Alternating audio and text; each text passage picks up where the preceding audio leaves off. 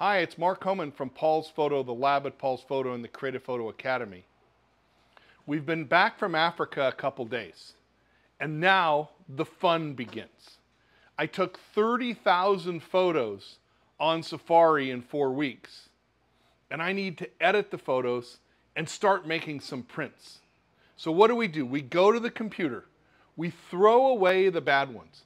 I've already thrown away about 28,000 photos from my safari.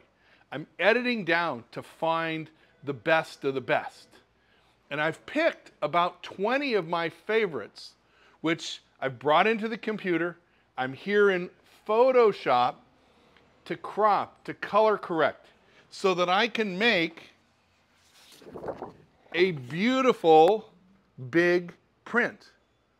Because for you to come and see the pictures, because I invite all of you to come down to Paul's Photo and see my pictures from Africa, because here they are. So I'm using the iMac here that we have on display, Adobe Photoshop, the Canon Pixma Pro 1000, and I've been printing on the Pro 1000 for 2 days, and I've got 20 prints that are done and ready, and they're even matted so that I can share them with you.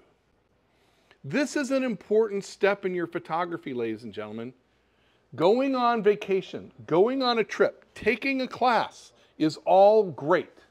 We take beautiful images. But how many of our images are stuck on the computer? So here, right? These are 12 by 15 prints, matted in 16 by 20 frames. And you guys are welcome to come by Paul's Photo anytime and take a look at these prints. I've got 20 of them printed already from our trip to Africa, and I'd love to share them with you. Because photographs are made to be shared.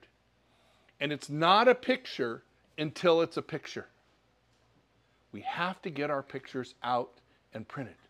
If you don't have a printer like the Canon Pixma Pro 1000, come on down to the lab at Paul's Photo.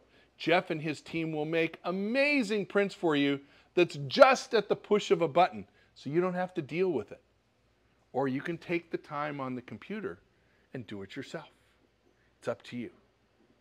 Mark Homan from Paul's Photo, the lab at Paul's Photo and the Creative Photo Academy. Let's take the pictures we've taken, print them, and share them.